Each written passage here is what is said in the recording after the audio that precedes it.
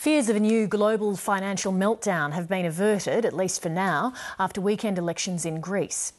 But long term, who knows, because things are still very unstable. Greek voters have effectively rejected abandoning the euro by narrowly voting in the centre-right New Democracy Party.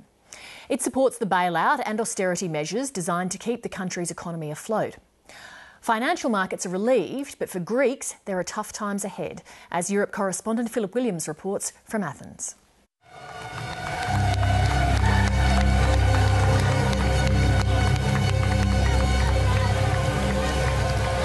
Today, the Greek people express their will to stay anchored with the euro, remain an integral part of the Eurozone, honour the country's commitments and foster growth. This is a victory for all Europe. Voters faced a stark choice: risk expulsion from the Eurozone by voting for the left-wing coalition Syriza, or support this man, Antonis Samaras from New Democracy, with its promise to stick to the bailout memorandum that dictates more austerity, more cuts, more job losses. And by a narrow margin, they chose the latter.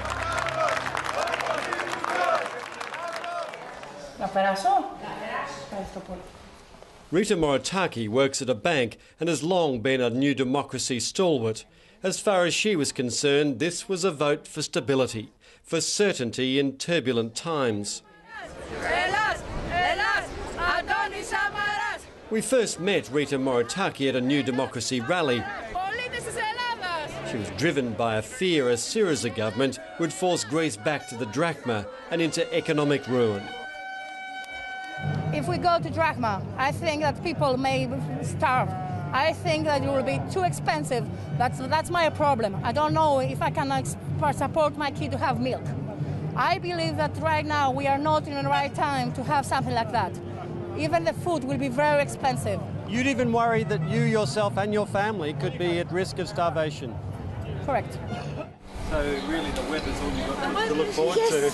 Yes. Fear of catastrophic collapse also motivated Maria Venizelou, but she voted for Syriza because as far as she's concerned, life is so hard, so miserable now, she had nothing to lose.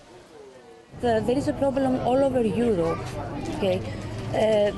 These measures of austerity have not been proved to be really good for any country. So either way, it's a gamble? Either way, it's a gamble, yeah. It seems just about everything involving Greek politics or economics is a bet, with most of Europe, especially Germany, firmly backing New Democracy. The direct intervention by Angela Merkel in this election has angered many Greeks. According to economics writer Petros Papakonstantinou, it's just the beginning. What we will have will not be a united Europe of equivalent nations, let's say, like what Monet or what Charles de Gaulle had in mind some decades ago. It will be a new German empire with a very strong German Protestant nucleus of the Eurozone, and a backward, oppressed, in permanent depression hinterland. It would be like what Mexico is in NAFTA.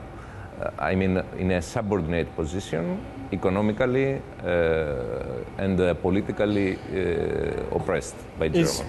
Is that a humiliation for most Greeks? Of course it is, but up to now, it would be also a humiliation if we had to be thrown out of the Eurozone.